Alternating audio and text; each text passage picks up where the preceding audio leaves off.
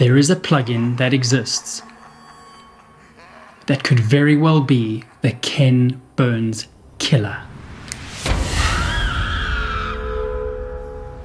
If you're familiar with the Ken Burns effect, you'll know that you can activate it using the crop tool, and by using the start and end boxes, you can create subtle zooming and panning movements. What you might not know is that the Ken Burns effect became really popular in the 1980s when filmmaker Ken Burns used this subtle panning and zooming technique for still photos in his documentaries, and it's still a widely used feature to this day.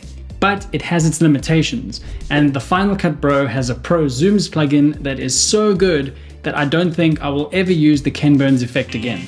You might be thinking, hey, the Final Cut Pro, I know him. Hey, it's the Final Cut Pro. How can I help you?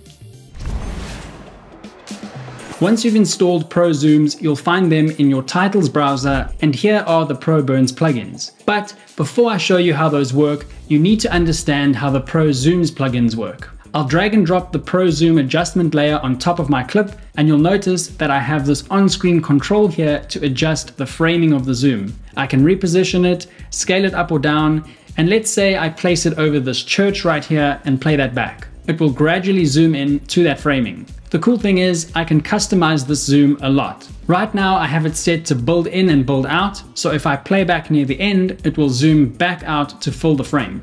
I can also adjust the speed to make it take slightly longer to zoom in, or I can make it really quick.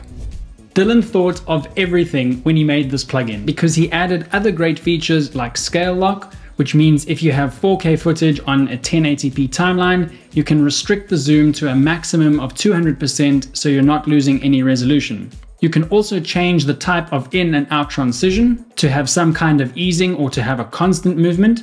And you have the option to enable the onion skin, which is really handy if you're trying to zoom in on a shot and you want to line up your focal point. You could line up your eyes in a talking head video, or like in this example, I can enable the onion skin and line up the clock so that when the clip zooms in, the focus is on the clock and your eye is drawn to the clock.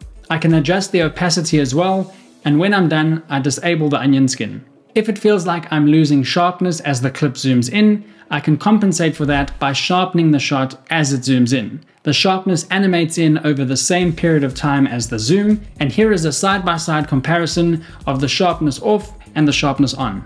Now, if I want to be able to pan after I've zoomed in, I can use this Pro Pan adjustment layer. All I need to do is drop that layer underneath the zoom layer for it to work. If you don't see the on-screen control, just zoom out and then you can drag it around to change position. So let's say we want to pan from this church over to the bridge. I'll just reposition this control and then zoom back in. When I play that back, you'll notice how we now zoom into the church and then pan across to the bridge. If you're zooming back out to the full shot, make sure the pan and zoom layers end at the same point and the speed is the same, so that the shot zooms smoothly back to the original framing. If you want different animation in and animation out speeds, you can simply make a cut in the adjustment layer like this, and I'll change the speed here to 0.5 seconds. I'll also turn build out off. On the second adjustment layer, I will turn build in off, and I can leave the speed as is. Now we have a quick zoom in before panning across to the bridge and then zooming back out. Using the same intuitive controls, I can use Pro Burns to achieve the Ken Burns effect, but much easier. When you activate the crop tool to use the traditional Ken Burns effect, you can adjust these start and end boxes, which then zoom from start to end for the entire duration of the clip. If I wanted the zoom to only last a few seconds and then to stop while the rest of the shot played out, I would have to cut the shot and try to line up the start and end boxes perfectly so as not to get that weird little jump cut. To get it perfect can take a while, and who has time for that? Ain't nobody got time for that. Exactly. So with Pro Burns, I can adjust the position of the zoom, and if the adjustment layer is the length of the clip, it will zoom over the length of that clip. But I can easily shorten the zoom duration like this, and then it will zoom in and hold that position. Or I can leave it at 100%, but I'll just trim it down a bit first, and then holding down the Alt or Option key, I can click and drag to copy it. On the second instance of the adjustment layer, I'll change the movement from zoom to hold. I'll duplicate it again and change the movement back to zoom, and I'll reverse the movement. Now my clip zooms in, holds, and then zooms back out.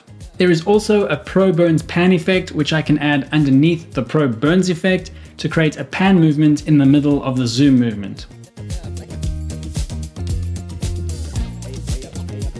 Dylan thought ahead once more for all of you social media people and created versions of these effects for square and vertical projects as well. Lastly, you'll find all of these effects in your effects browser.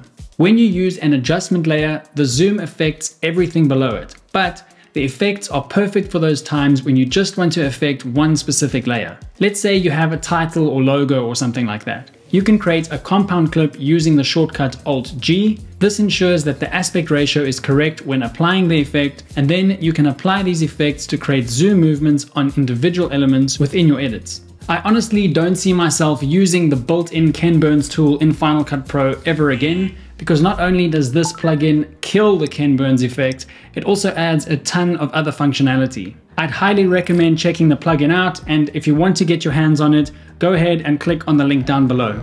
Also, wouldn't it be cool if a device existed where you could ask for Final Cut Pro tips by just saying, "Hey, Final Cut Pro." The Final Cut Bro. It's you again. What do you want?